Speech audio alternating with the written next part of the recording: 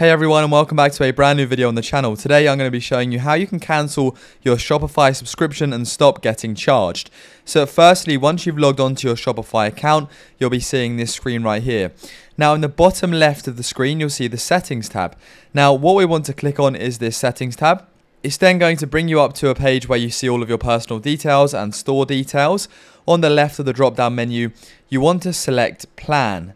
Now, once we select plan, we'll be able to see the current plan we're on, how much we're paying, and what we're getting for that money. Once you scroll down on that same page, you'll notice that it says the payment method, the billing cycle, and then it will also say next to change plan, deactivate store. Now, this is what we want to select. Just click on deactivate store. It'll give you a few options on to start a new store, to switch and pause it, or, have a discount. Select deactivate store.